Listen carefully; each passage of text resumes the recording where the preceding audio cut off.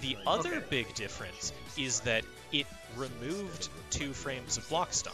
So depending on whether you faultlessed or instant blocked something, you could give yourself like a 4-frame window of when you could act to like fuck with when they could throw you or like what options you have where.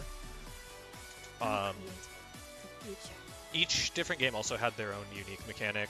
Like they each had a version of a parry, slashback for plus R, and blitz for exert. Just like stuff like that. Backdashes also used to be good. Like in this game, Millia has one of the faster overall ones, and it's like 4-frame invuln, 16-frame total.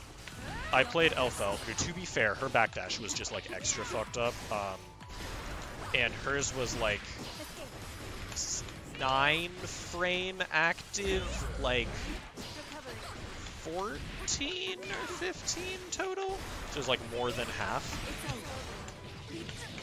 I am really out here throwing meter at my problems.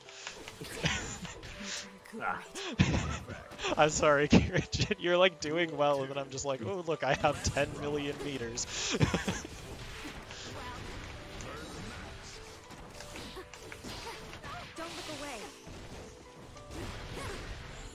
I will also say I'm completely expecting that over the life of this game there will be extra defensive mechanics added, though it's going to be weird because they can't really add a parry because they already have it in the game with instant block. Yeah. And with the way Gatlings work in this game, it would be super fucked up if the window was any bigger. I guess they could sort of add Blitz, actually. Blitz was the exert parry, and after it was fixed to not be a bad mechanic, the initial version of it was like kind of a joke. Oh, okay, okay. Good PRC.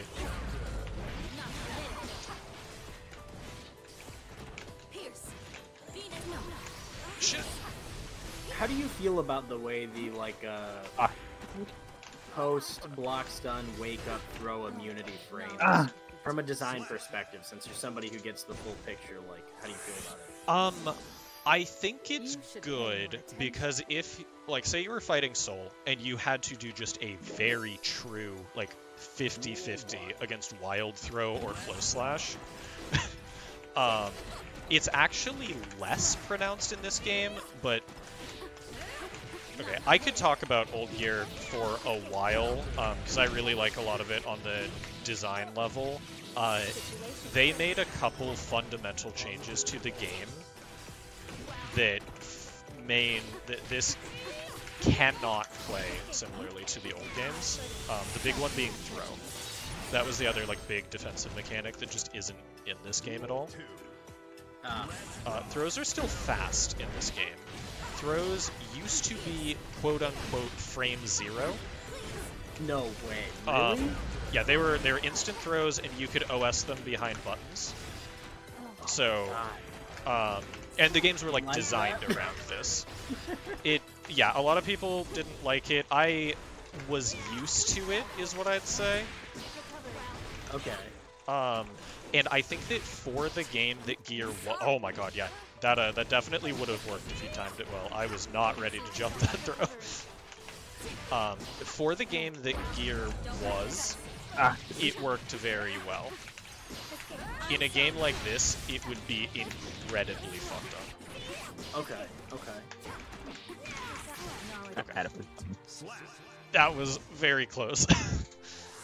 Yeah, I've never been a huge proponent of the, really crazy games, because I've always, I've had a big appreciation for just, I think, balancing these games in a way that's, meaningful, fair, but still interesting. It's something that's, so nuanced, and I can really respect it when people do a good job. I agree. So the way I'd put it is, you know how I said earlier that plus R is vaguely Marvel in that sort of way, with character power being super high? Yeah. Exerd is a game similar to KI in that the characters are fucked, but the system holds everything together incredibly well. I think that's a really good design philosophy. Please. Because it helps iron out like discrepancies between the characters' abilities without having to homogenize them. Yeah, exactly. And in sort of the same way that, you know how in KI, characters... Fucking hell, that hit me. I can't believe that hit you. Okay, oh my god. But you know how in KI, characters can be like incredibly fucked up because even after you've gotten hit, you still get to play a game to see how much it, like, you get a chance to escape. So they can put you in, like, say, Millia mix, and they're not as worried because even if you block the mix wrong, you still have another possible escape route. Yeah, you have a chance to break it. Yeah. Exerd worked like that, just, you know, tuned in a way where instead of combo breaking, it was like you have burst, and the defensive mechanics were absolutely overbearingly strong for a different game. Okay, but not that game because offense was so... Yeah. The way I like to think of it is, ooh, good block on the overhead. Anytime you block the bad mid there, you should be, like, killing me for it.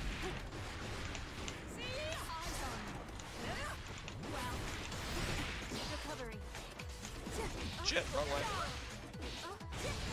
Oh, if I ever get my dream and I get my board game to sell and I get enough money to hire people to do things I can't do and make a fighting game, I think I might go that route. Crazy systems.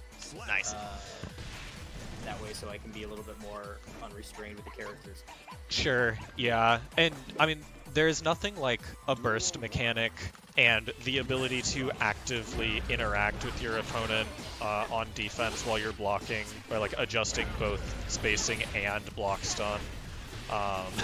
And the ultimate just like trump card, if they fuck up their Oki and they are point blank and leave a gap, you are willing to commit to getting counter hit, then you can be like, nope, I'm... Yeah, defensive interactions are very important.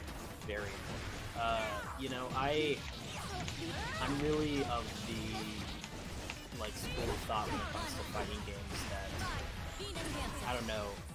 I think, and honestly, it's a lot of developers' fault that this has sort of become the case in these systems. When people talk about like accessibility, it's such a dirty word.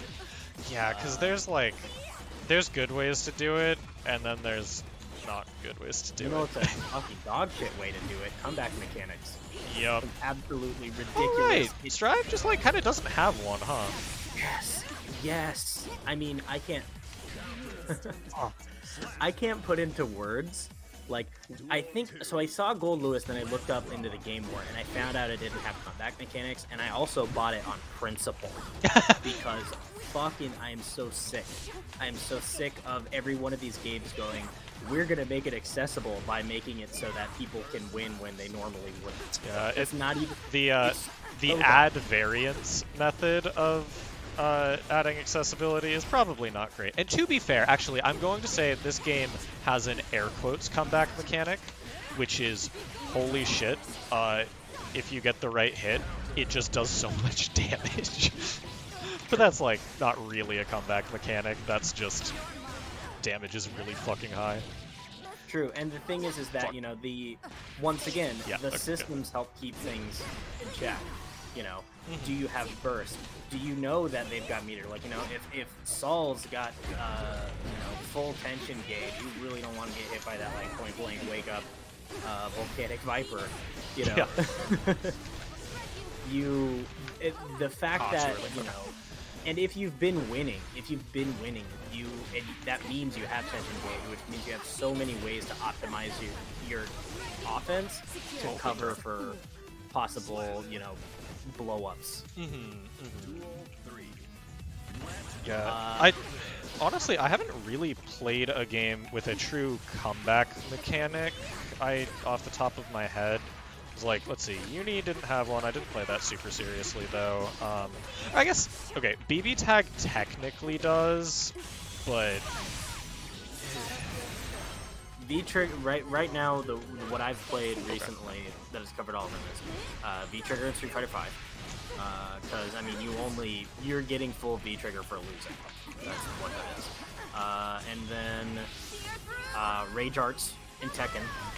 God damn it! Just, what?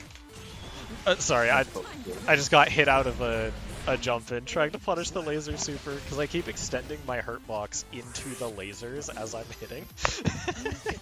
Is he playing Gold Lewis? Ram.